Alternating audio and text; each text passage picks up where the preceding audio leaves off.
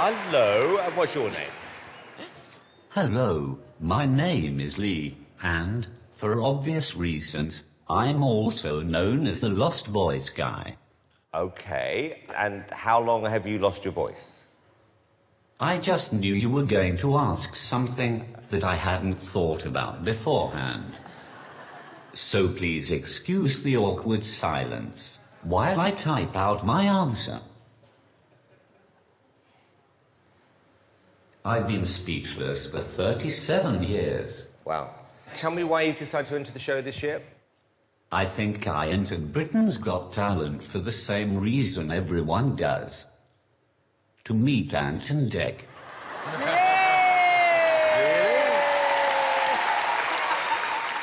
This is all going so well up until that point. The stage, Lee, is yours. Hello, ladies and gentlemen. As you may be able to tell, I'm a struggling stand-up comedian who also struggles to stand up. To be honest, I'm not sure how good I am. I'll leave that for you to decide. But, just so you know, if you don't laugh at the disabled guy, you are going to hell.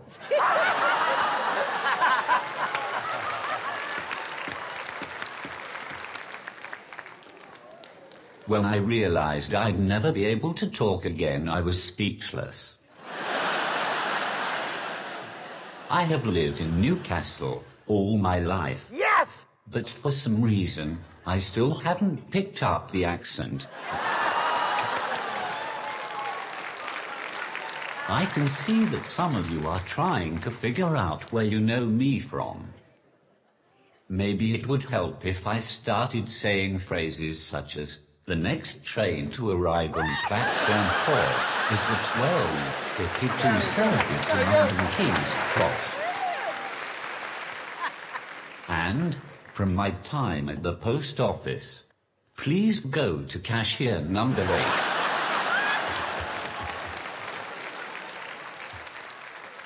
I got the train here today. I always like to sit in those seats for disabled people.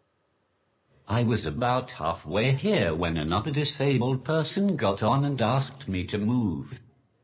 I didn't realize I'd be playing disabled top trumps when I got on, or I would have dressed more special. Needless to say, I didn't give up my seat. Who cares if he was both blind and deaf? I was there first. It was very awkward. He couldn't see that I was still there. And I couldn't tell him I wasn't moving because I can't speak.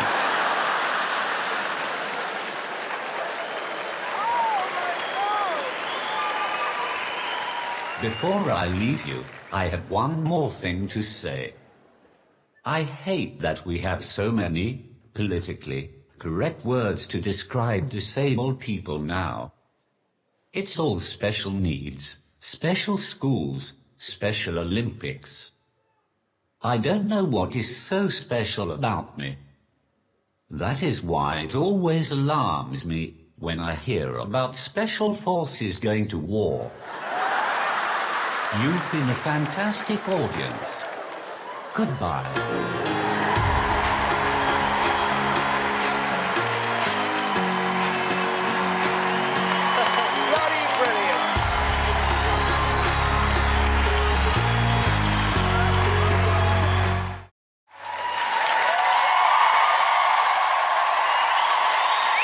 Hello, it's great to be back on Britain's Got Talent. If you missed it, my audition is on YouTube. I think the person who uploaded it is taking the mick though, because the comments are disabled.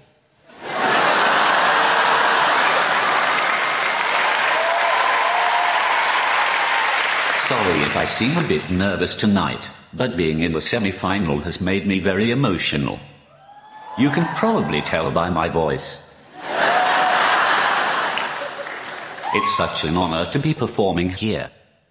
I hope my parents can be proud of me now. Because it's been 37 years, and they are still waiting to hear if my first word is going to be mummy or daddy. In case you were still in any doubt, I really am disabled. It's definitely not just really good acting. And I'm not just in it for the parking space. I lost my voice when I was very young, and I haven't found it since.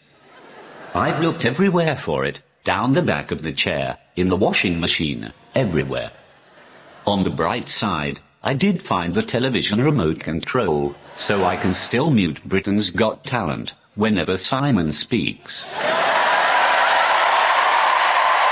you. I like you. It's been really crazy since my first audition. Yesterday I was invited onto a radio show to do an interview, but I couldn't be bothered going.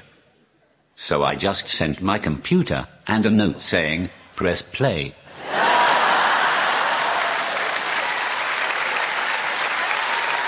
You get asked some really strange questions when you are disabled.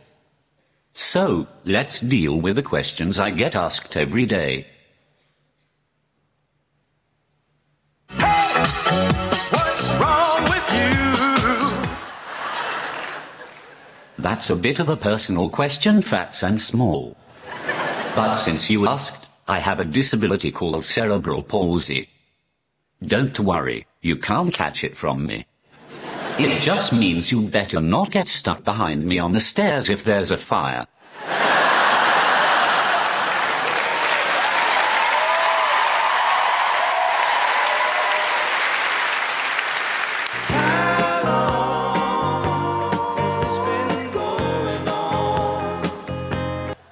I have been disabled since before it was popular.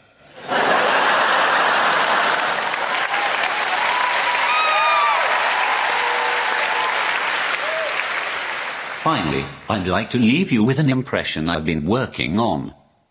Hello, this is your queen. One orders you to vote for Lost Voice Guy, or the corgi gets it.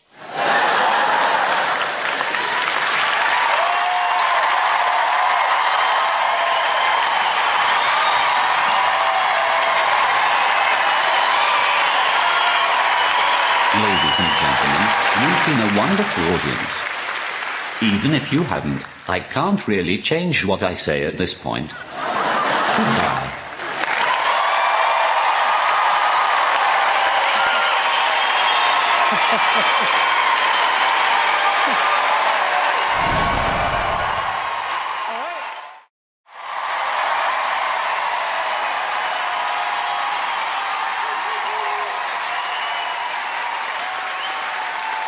Hello, ladies and gentlemen. I know what you're all thinking. The fame has gone to his head, he's had a facelift, and it's almost as bad as Simon's. The truth is that after winning the semi-final, I went to the bar to celebrate. People kept asking if I wanted another drink. By the time I typed no, they bought me one. In the end, I fell over. So now I'm known as the Lost Balance Guy. It is also hard to interact with the audience when you use a computer, so please don't heckle me, or we'll be here all night. I will try to talk to someone, though. Hello, David. Are you having a nice time in this generic town or city? Yes, thank you.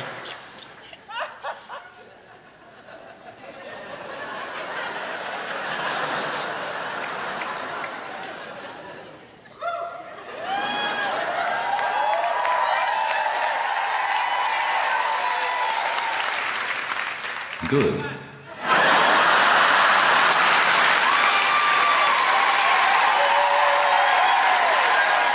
People have often asked me why I want to put myself in a position where everyone can stare and laugh at me. The truth is that it happens to me every day anyway. At least this way there's a scheduled time and place for it. I do it because I want to be famous too. I started off in a disabled steps tribute band. We were called Ramps.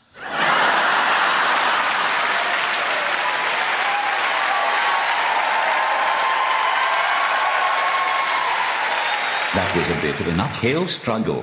I used to often think about going on the X Factor just to see the look on their faces when they realize I can't actually sing, or dance, or talk. But I'd like to play you a clip of what I think would happen if I did go on the X Factor. Don't you know I'm still standing better than I ever did? Looking like a true survivor. Feeling like a little kid. I'm still standing after all this time. Picking up the pieces in my life without you on my mind. I'm still standing. Yeah.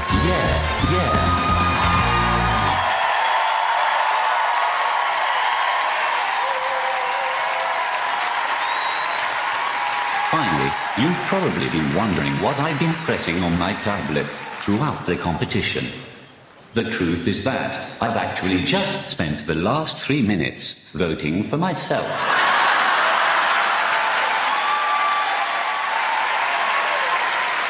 I hope you had fun laughing at a disabled man. Goodbye.